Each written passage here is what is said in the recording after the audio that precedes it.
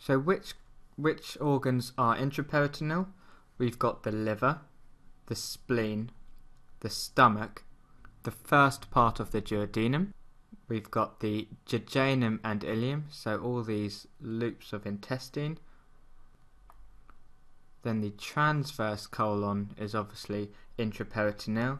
We've got the sigmoid colon, which is intraperitoneal, and the superior parts of the rectum are also intraperitoneal.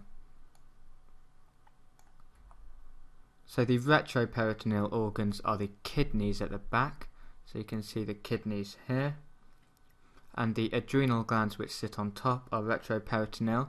We've got the head and the body of the pancreas, which are retroperitoneal.